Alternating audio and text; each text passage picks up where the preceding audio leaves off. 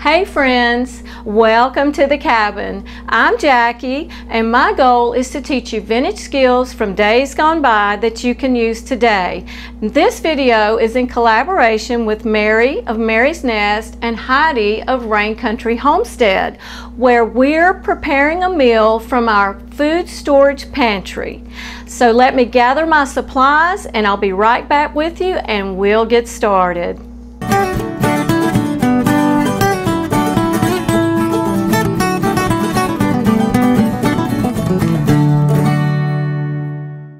When we think of a food storage pantry, we normally think of rice and beans, and one of my favorite meals to cook is good old-fashioned southern lima beans and ham, and that's what we're doing today. And we're going to start with a heavy bottom Dutch oven. You can do this in a crock pot if you prefer, but I love to cook mine in a Dutch oven. And we're going to start with 3 cups of our dried beans that I have rinsed. Now, if you prefer, you can actually put these in water and set them in the refrigerator overnight. Cover them where they're a couple of inches, where the water comes a couple of inches above them in the bowl, and you can set them in the refrigerator, and that will help to soften them up and will shorten your cooking time. But I'm going to be here where I can just tend to them as I'm doing other things and make sure that the water stays at a good level, and I'm good to go. So I've got my rinsed beans in here.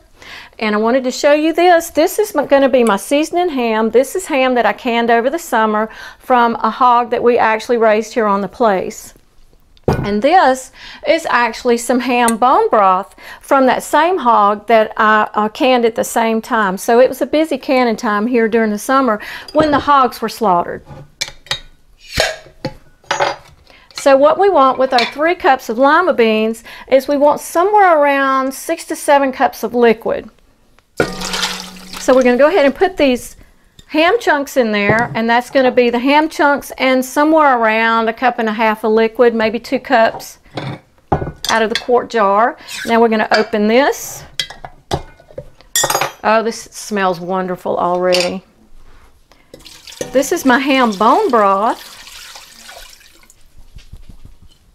I'm going to go ahead and get this fired up, and we want to bring it to a boil, and then we will lower it down to a simmer and just let it cook.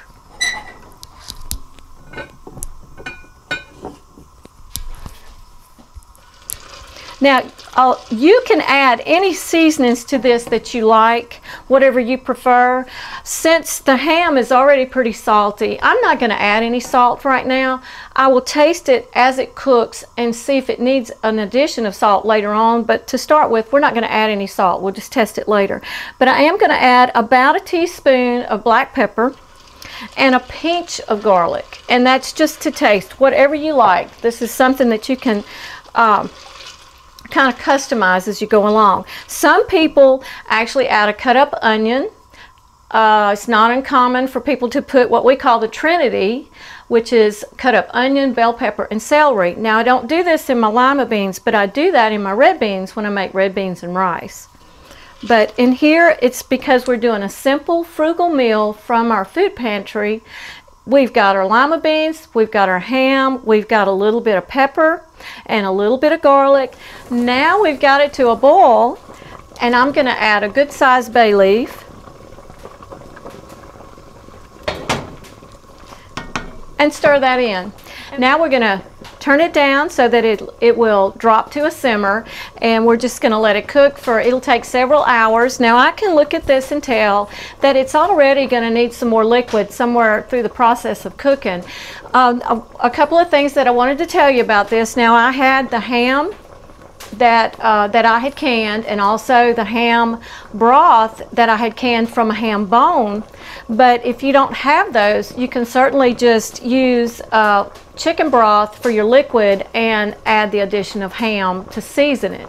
So what I'm going to do though is I need to add more liquid instead of adding more ham broth, because that is plenty to season with and I don't want to over salt it. I will just add water and to keep it up to where it needs to be. And it'll take, like I said, several hours on simmer. You're just going to want to stop occasionally and check it, stir it, and then just keep a watch on it. And when your beans are good and soft, some people like to go a little past what we do and they want them almost to a pasty point. I prefer to stop the cooking process right before that, but it's just whatever that you prefer. Okay, so we've got these on a very, very low point on the stove, and we're going to put the lid on and we're just going to let them cook. And I'll be back with you in just a little bit, and I'm going to show you how I make my cornbread.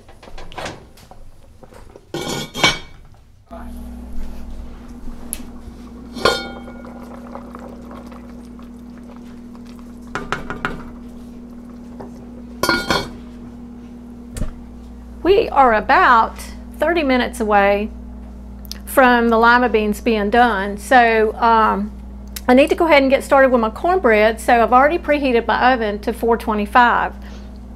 Now, I did do a taste test on my lima beans just a little bit ago, and they were plenty salty just from the ham, so I'm glad that I didn't add any salt. So that's something that you just want to be aware of and make sure that you adjust your salt accordingly, but I didn't have to add any with my ham. Okay, so to make your cornbread, of course, I make my cornbread in a cast iron skillet, and what I do is I actually put about 1.5 cups of Bob's red meal medium grind stone ground cornmeal, and about 1/2 cup of I actually use King Arthur unbleached non-GMO flour. Okay, so I've put this in my bowl, and I've added a teaspoon of salt and 2 good teaspoons of baking powder. Okay, and so I'm just going to blend these up a little bit. Make sure that I blend all my dry ingredients really, really well. Now, I don't use vegetable oils except for avocado oil or olive oil, and I use olive oil very sparingly when it comes to heat. So what I'm going to do here, we have to add a fat. So we're going to cut in, just like we would with biscuits, I'm going to cut in some lard. And I've got about 1 tablespoon of lard. You can just kind of wing it. But I've got about 1 tablespoon of lard.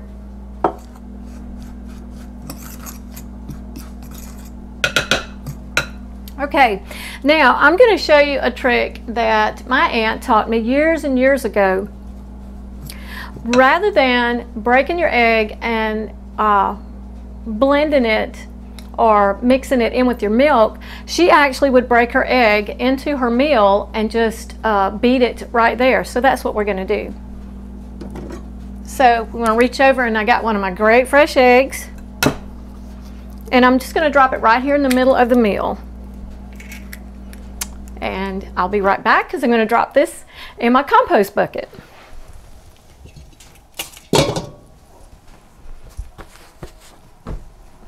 And what she would do is she would just beat the egg right there in the well of her meal. And then she would blend it just like she did her lard. She would just blend it in really, really good with her meal.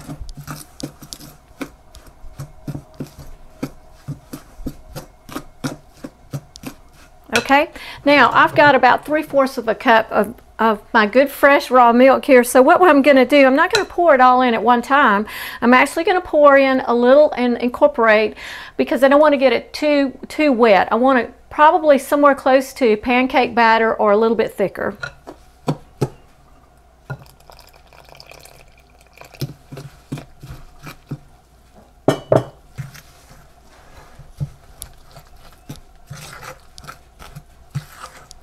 Okay, this is about the consistency that I want, and I didn't realize when I picked up this bowl it's the same color as the cornmeal. But it's like a thick pancake batter. So what I'm going to do is I'm going to turn my cast iron skillet on top of the stove. A lot of people will actually put theirs in their preheated stove, in their preheated oven, but I'm going to turn it on top, and I'm going to show you a trick that I use to help turn out a crispier crust on your cornbread. So I put in about a heaping tablespoon of lard. Like I said before, I don't use vegetable oils. I use lard, or I use my ghee, or on occasion I will use depending on what it's for. My cuckoo clock, I don't know if you can hear it. Occasionally I'll use olive oil or avocado oil. Okay, so but we're gonna melt this down, and I have my skillets are very, very well seasoned, and the best thing for a cast iron skillet is to use it. Now you want to be very careful about using it for boiling stuff in, or very wet dishes like soups and stuff. But if you use it just for like your cornbread to fry things in or bake things in, I bake a delicious pineapple upside down cake that's done in the cast iron skillet. I'll do that sometime for you and take you along. But they're very easy once you get them seasoned to keep them that way, if you just take a little care and a little maintenance with them. Okay, so you see that that's melted, and it's pretty warm. But what I'm going to do is I've got a little bit of my cornmeal here, not the mix, not with the flour and stuff in it, but just the cornmeal. And I'm going to sprinkle it in this hot lard like that. And as soon as I get it sprinkled in though, then I'm going to turn my fire off a little bit more. Okay, and then we are going to actually put our batter into the hot skillet with that layer of cornmeal, and that's going to help give you a crispy bottom, which will actually be the top if you turn it out on a plate. And you want a good hot oven. Like I said, I had mine preheated to 425 degrees. There we go. Now, I used to always buy a cornmeal mix. Now I like my cornbread kind of thin. We do. Our family likes it kind of thin. So we're going to spread it out like that. Now I'm going to shake it down just a little bit, and I'm going to put it in this hot oven. And you're just going to keep a watch on it somewhere around 20 minutes. You just want to check it depending on your oven. But you want it to have a moderately brown top and a good crispy, good brown bottom. But we'll be back with you in just a little bit, and I'll show you the cornbread and our completed lima beans. Well, we have a wonderful meal placed on the table for my family that actually came from my food storage pantry. So what we're about to do is we're going to say the blessing, we're going to cut the cornbread, and we're going to get started eating. But I want to remind you of this. Don't ever forget that your Heavenly Father loves you, and I'll see you on the next video. God bless.